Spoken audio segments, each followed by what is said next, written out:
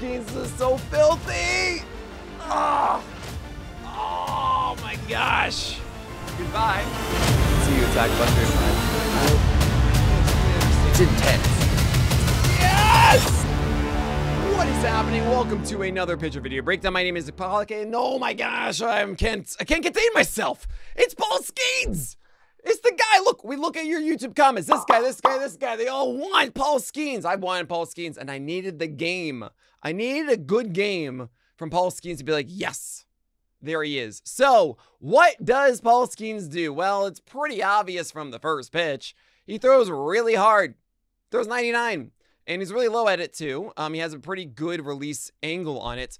The interesting thing about Paul Skenes, though, is that this fastball, it doesn't have good vertical break. What does this mean? This is a big thing this year. It's called IVB, Induced Vertical Break. It's a little different than what you see on StatCast. You can check out IVB for every single pitcher in every game on our game logs. Look at this. You go to Paul Skenes' game log on the pitcher list page, and then you click on the row. All this stuff expands, and then you click the new thing we got. It's called Stuff. You go to Stuff, and you're going to see, oh my gosh, there's IVB. It's great. What is the league average, Nick? What would that be? Well, then you go to the repertoire section up here. You go to the Stuff tab. You see IVB, and you see the percentiles for every single stat in the majors.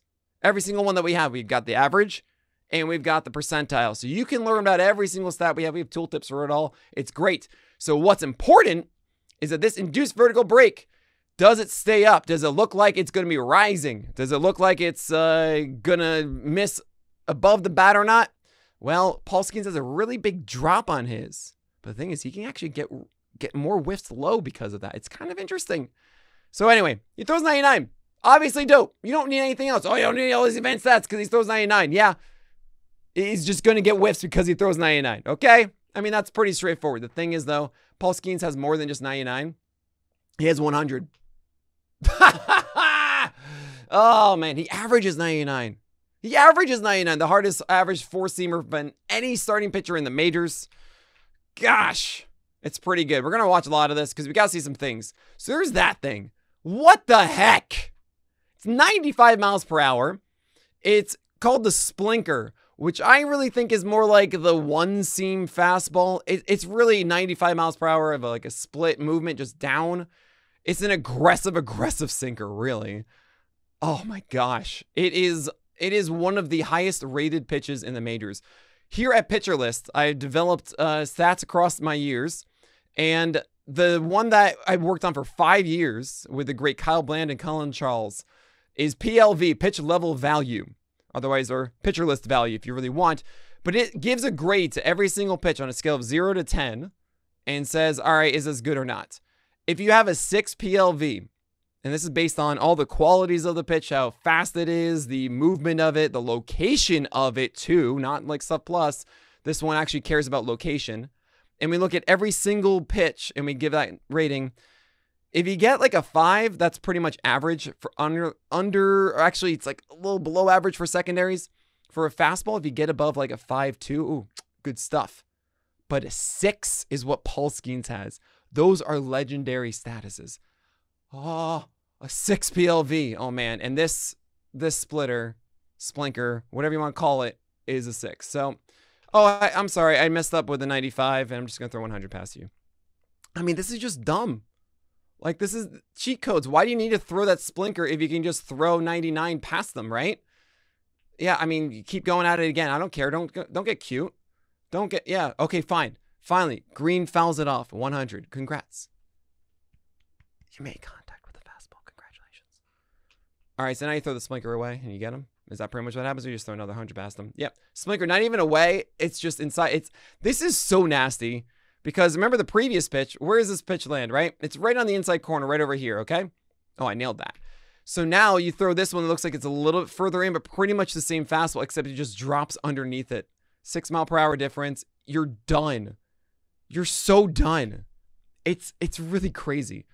Oh my gosh. So now we got a righty, and he starts off with the splinker. And this is just, what do you do? Nobody's hitting this. That's, oh my gosh. All right. 0-1. Yeah, sure, throw a slider. There's no way he's time for a slider at 89. Just get it out, get done. And there's this misconception that a slider is a whiff pitch. And generally is, but how Skenes uses it here is not to get a whiff. It is to get a strike in the zone, and honestly, you get a quick out. You throw this at 0-1, because maybe it gets to 0-2, and then cool, then you'll put him away. But what you'd rather have after throwing 95 is this 0-1 slider that is over the plate, and he's so out on his front foot, and he gets it. The barrel of the bat is not going to get this ball. It's going to be more at the end of the bat. He's going to roll over it, and you get a quick out. And look, you just got an out on 2 pitches, right? That's so much better than an out on 3 pitches. That's 50% better. Okay, he tugs that four-seamer. Get my calibrate. Throw it again. I don't want to change anything. Just throw that one again. Good. And you go 100. Oh, man. That's just so dumb. I mean, okay, so there's this old thing that I've been saying for a while about how down and in, this spot here is the easiest place to hit a baseball. And why I say that is because you can literally just drop the bat, and the bat will move itself and help you with gravity, really, to get your swing speed up. And I've said that for a while, and then we finally got StatCast metrics out, and listen to Eno Saris and I talk about pitching on The Craft, which is the #1 baseball podcast. Definitely go check that out, by the way. If you're just nerds about pitching, then you have to be listening to this podcast. I'm not kidding. And he said, yeah, Nick, down and in is the fastest bat speed on average. Not a shock. So if you're going to throw 100, you generally actually don't want to throw it here because you're giving them the highest chance to connect because they can speed up their bat as much as possible to get it. But who cares? It's 100. You're not going to hit it. You're just not. Oh, man. He falls over the splinker underneath. What a take by Canna. I mean, that could have been a fastball right down the middle you just took, but you thought, no, it's going to be a seconder. Wow. What a take. What a take. Oh, cool. I love this angle of the slider. I mean, look, this, fortunately, I can tell that this is just a free real estate slider. It's not really free real estate. It's 2-1. But with the way that Canna, why again? Did he foul it? I don't know.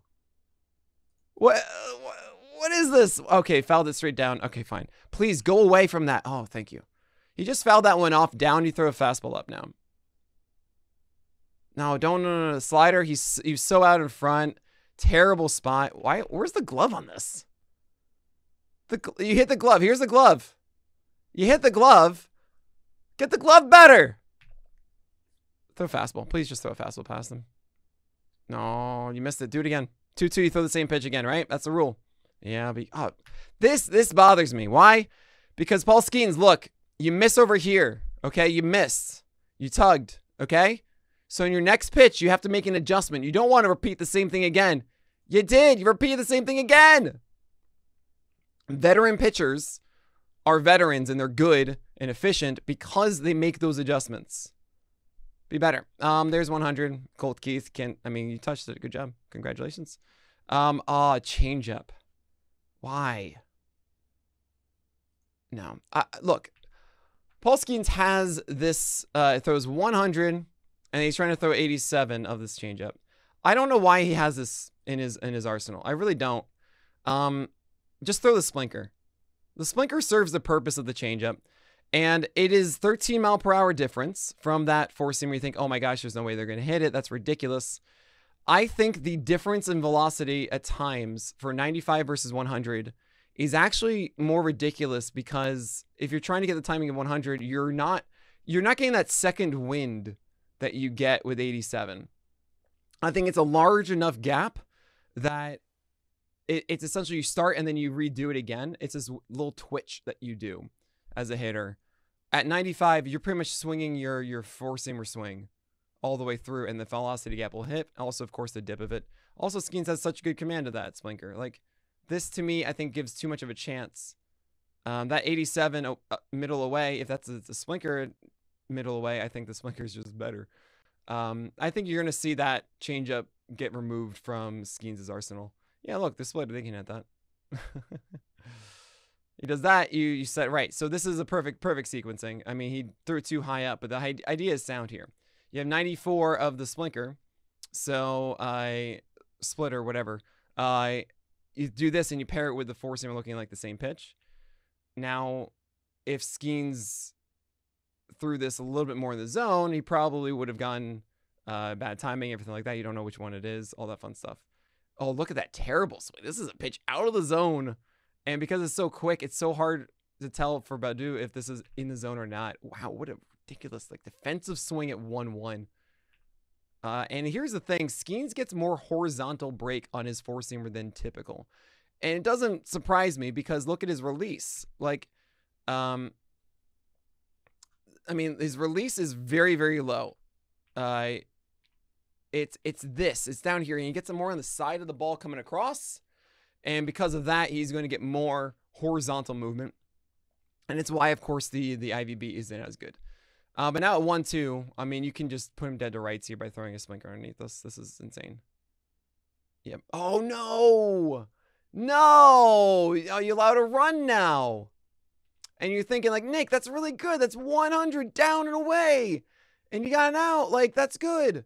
No. This is first and third. Nobody out. You can't let... This is like the most ideal... Or the biggest moment to get a strikeout because at least you maybe can get a double play in the next one. I don't like that pitch call. You know that he's going to be swinging at 100. You know he's going to be going after it. He just did on a stupid one, right? So why would you throw it in the zone when you get to 2 strikes like that? Give him a chance. I don't like it. We saw first pitch slider, second pitch slider. I mean, it's Torkelson. Torkelson's really bad at sliders, better at fastballs. Worried he's time for the fastball 2-0. They throw a splitter, really good there. It's in his head. They're not just completely terrified of the fastball. I would actually throw it now at 2-2. Oh, so sick. Oh, man. That is so filthy. Look at him. Oh, my gosh.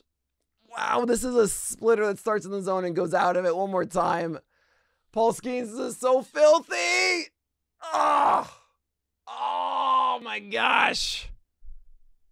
That's the good stuff. That's what you needed the previous hit back. 99 missing away. Oh, that's the pitch. That's the wine. Why would you throw an 87 mile per hour changeup when you can do that? Right? It serves the same purpose. Just do that. It's so filthy. 98 missing up and away. And they clearly like the book of McKinstry is like away. There's a split. See, like that acts like the changeup. He's so far ahead of that thinking it's going to be 100. Oh, man. Right? Like, even that is, I mean, that's super end of the bat. I would take that over the 87. That was more driven. Now you got to throw a fastball, by the way. You got to do it. No, you're helping him out. You're helping him out. He hasn't shown that he can hit the 100. Yeah, there you go.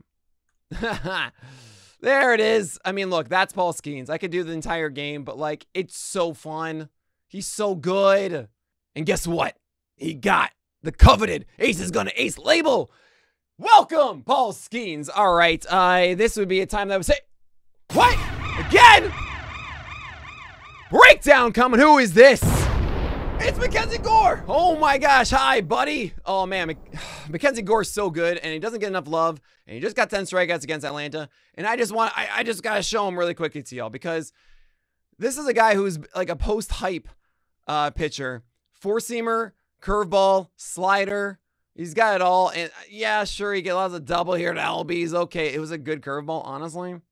I'm fine with it. There's 97 down. Riley can't do anything with it.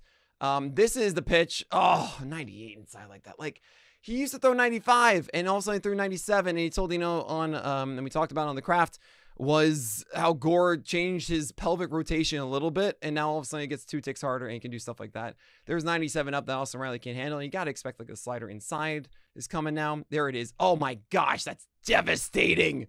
Oh, Mackenzie Gore, yes. Yes, 94 down and in. That's like a cutter, really? But like you see this 97 upstairs.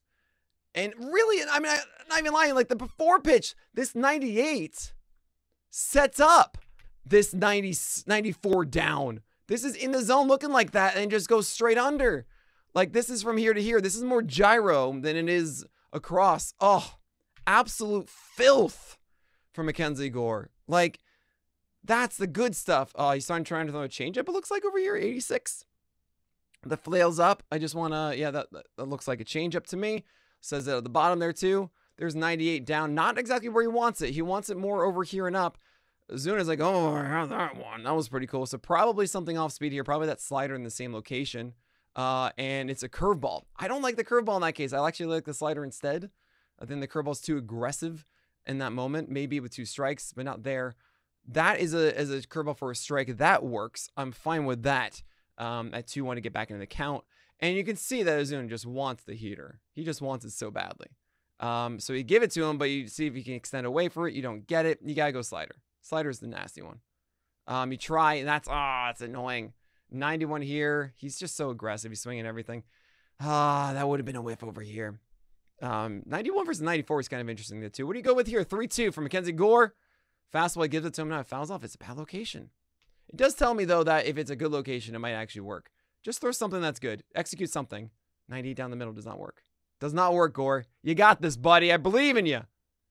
Oh, a changeup.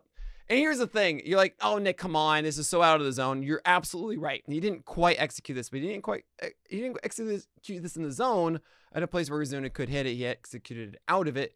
And based on how we've seen Azuna be swinging at everything in this, does not surprise me that he sells out for this changeup here, especially looking like the previous fastball. So gorgeous.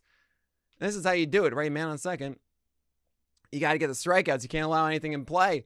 There's a slider away, which does not surprise me. Again, it's a big bat like Olsen and a man on second with 2 outs. You think that he's going to be aggressive right out of the gate here. So you throw the slider away, trying to lean in on that. There's 97. He's now behind in it because now he's aware of the slider. You go back to the slider now, really mess with him. Yep. And there's 93. Beautiful. Passive. Doesn't know what to do. Olsen, what do you want now? What are you going to get? What would you do? Think about that for a second. I think high heat is actually not going to work because that's really what Olsen wants. I would probably do a curveball that he hasn't seen at 87. Try aim for it down over here. I think Olsen would swing over it. And that's how I would do this. Maybe you want to do another slider. It's up to you. He tries to do another slider. Fine. Overthrows it. I would do that curve, though. And he does, but he misses it too far over. I would do the curve again. Don't lean in with the fastball. Oh, it's a beautiful slider. Nice. Oh, that's dotted at full count. Oh, my gosh. Oh. And look at the... Oh, yeah. Oh, look at this face. Zooming in on that. Oh, my gosh. He knows he's beat. You know that's a perfect pitch. And he was like, oh, man, Mackenzie Gore is so dope. That's striking out the side against Atlanta, one of the better offenses around. Mackenzie Gore's dope. Makes us feel dope. You got 2 dope pitchers today. Oh, my gosh. Baseball is in good hands. That's it for today. Get out of here.